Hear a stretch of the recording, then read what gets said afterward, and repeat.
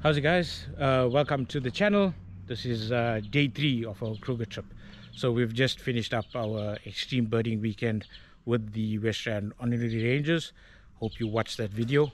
And now we're off on our own adventure.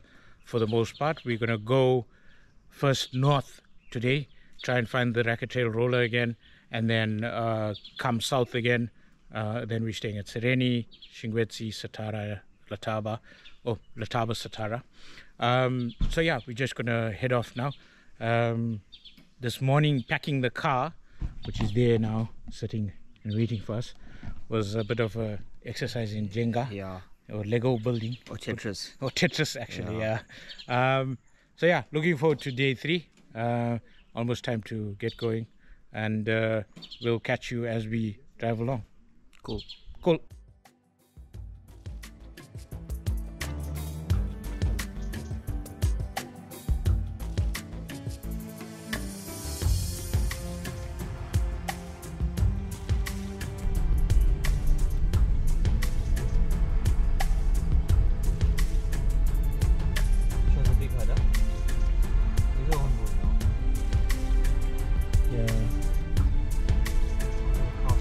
These guys you can't photograph any time. I feel only at They have to be in the shadow. Yeah. Quite a big herd, huh? You do get some dagger boys at Sirheni. You just be careful with the driving. Oh, is it? Yeah.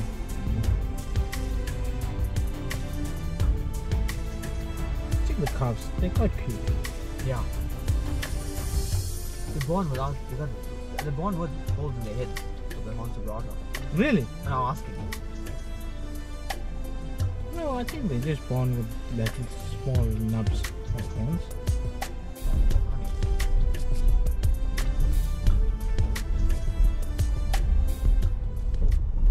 Hey guys, so we just getting to the Pafuri bridge now. So it's taken us just over 90 minutes to get here from Punda. Very quiet on the roads this morning. So we're just gonna stop now and get out of the car and just check if you can see the bome spinetail that we saw here yesterday. That may attack us, but so be it. So yeah, we're just gonna stop here for a little while, and then we're gonna head across to the racket tail rollers again and see if we can find them. So while we were on the bridge looking out for the bome spinetail, Prasheen and I decided to try our hand at getting the little swifts that were flying up and down on camera as well. So it was putting the A1 to the test, and I must say that it proved to be quite remarkable. The A1 picked up the autofocus quite well on these very small birds that moved very fast into and out of frame. And once it picked up the bird itself, it tracked it very well. And I was shooting with the electronic shutter at 30 frames per second, which gave some rolling shutter, and you'll see that in some of the images. But I think I was amazed that most of the images are sharp and in focus. So it was a good exercise, I think, to just test out the camera body and the lens I was using, and yeah, it proved to be quite good.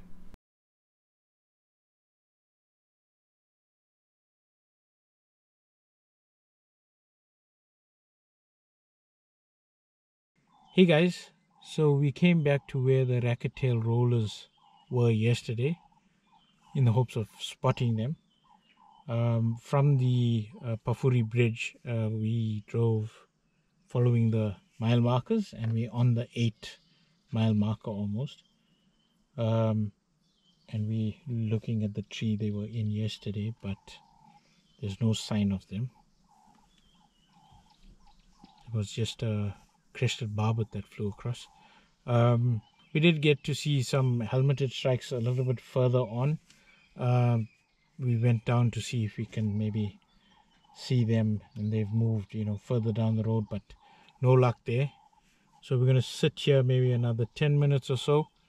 It's just going about 10 o'clock, I think, and we're then going to make our way to the Pafuri picnic spot, freshen up, have breakfast, and then start driving down to Sirheni, where we checked in today.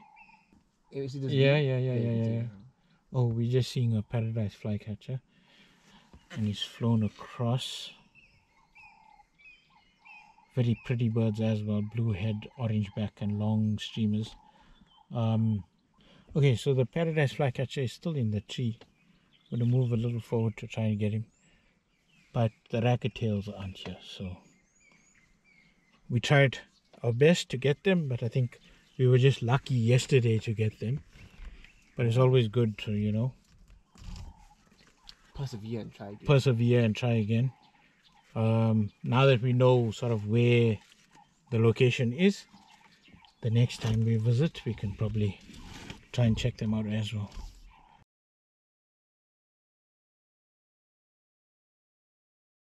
How's it, guys? So we stopped on the Pafuri bridge again, trying to see the Bohm's pinetail, but we didn't see him now. I think in the morning when we stopped, I think I saw one, so it did flash white underneath, so it's possible that it was a Bohm's pinetail, but it's very easily confused with the little swift. We're going this way, Prasheen? Yes, that's correct. Oh, okay. And the Bohm's has spines for tail, but I think the other big difference is the flash of white underneath, where the little swift is just dark black. Okay, we've come on some elephants now on the way to the picnic spot, and I'm in half a mind to actually turn around and go down the other road. So these guys are enjoying the shade a little bit too much, I think, for me to try and disturb them. We go around and add another 2 kilometers to our trip, but that's fine. What happened to the snare? Yeah, I think that's a victim of the snares in the area. It's gonna die soon, right? No, it'll probably live a long time on 3 legs.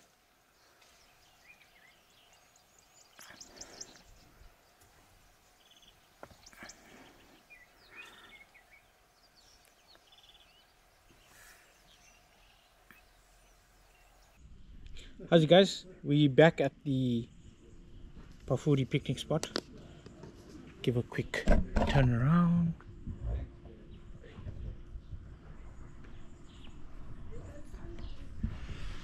So Prasheen and I came through again this morning. Nice spot to stop at in the midday because it's nice and cool here under the trees, and we actually got some good birding done. We got the wattle today, and we got the ashy flycatcher again. Yeah, we heard the tropical bobo. We've got a bearded woodpecker. Yeah. And then we got coloured sunbirds. Obviously, the woodlands kingfisher are calling quite strongly. You can hear the white-fronted beaters as well. Yeah. Saw a bird that looked like a little sparrowhawk, but can't confirm. And yeah, we got a few cool drinks, had breakfast. There are some services here, so you get you can buy cool drink at the picnic spot between 7:30 and 2:30. 2:30, and you can also, you know, hire a scottle braai, and you can also do some braaiing as well.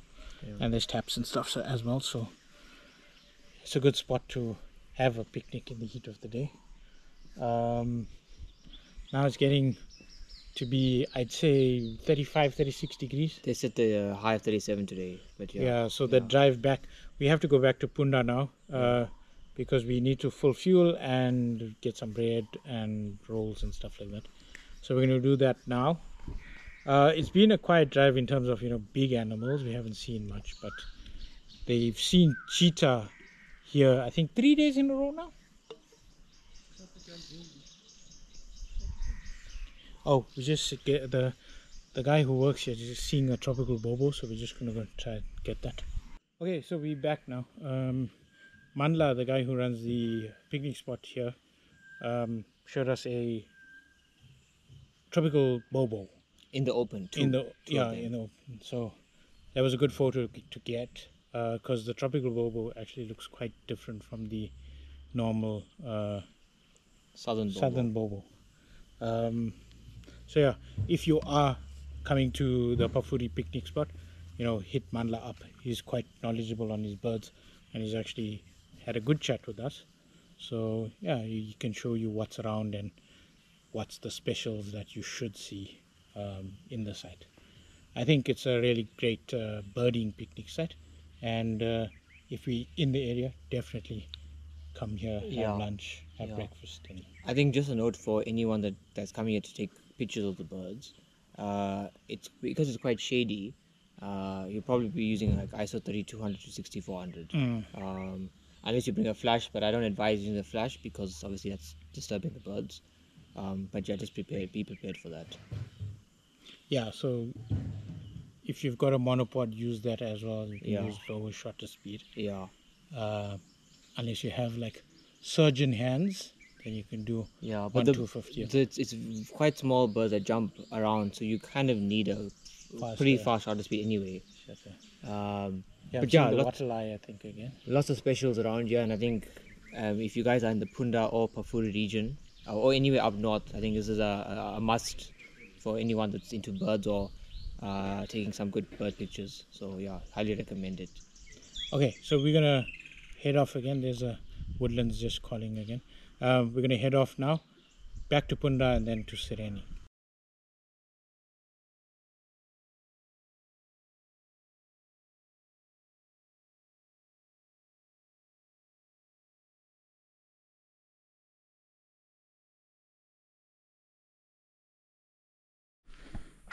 Okay guys, tonight we are in Sirheni Bush Camp.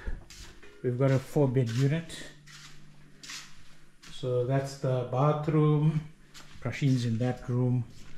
That has 2 beds. Massive lounge. The kitchen. We unloaded some of the ammo boxes already. So it's got its stove, sink, and let me get around. And it's got a fridge, which is quite a sizable fridge. So it's quite well equipped. It's got all the pots and pans that you may need.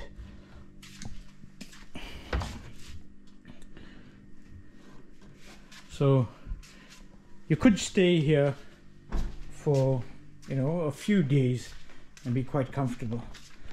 Massive lounge. No TV obviously, but it's not a train smash if you're in the bush. Massive balcony with a view. Oh, tree squirrel climbing up the tree there.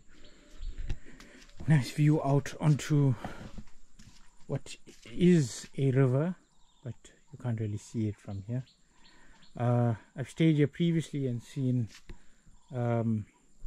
fish eagles actually diving and catching food on the river, but not on this section. I was, I think, at unit 13 or 14. So nice small braai down there. Massive patio set. There's Prasheen busy unpacking the stuff. And then second bedroom with double bed and ensuite with a bath. No shower in this second bedroom.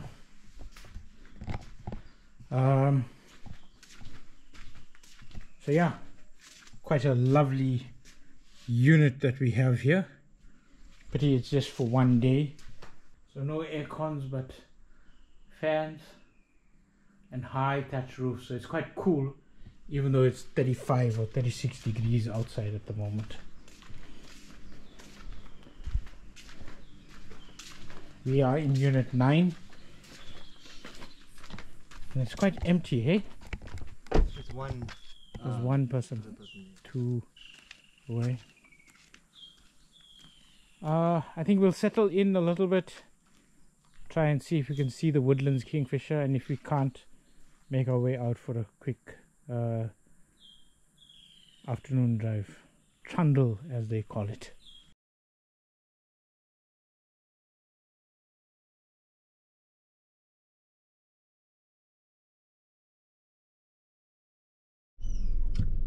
Female, huh?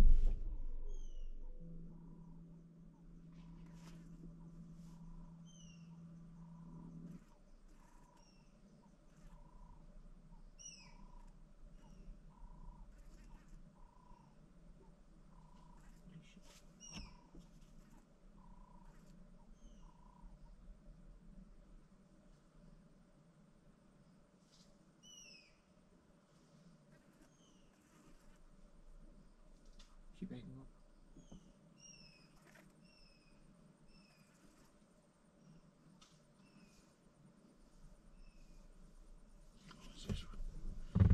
Just what she doesn't come around like this again. Yeah. How's it, guys? We had a bit of an interesting start to our afternoon drive already. You'll see I've got footage of a standoff with a big female elephant just coming out of the camp, not even 2 kilometers out of the camp, I'd say. Because we're not even on the main loop yet. And then we passed a water buffalo that was in a mud puddle, possibly like 2 meters away from the road.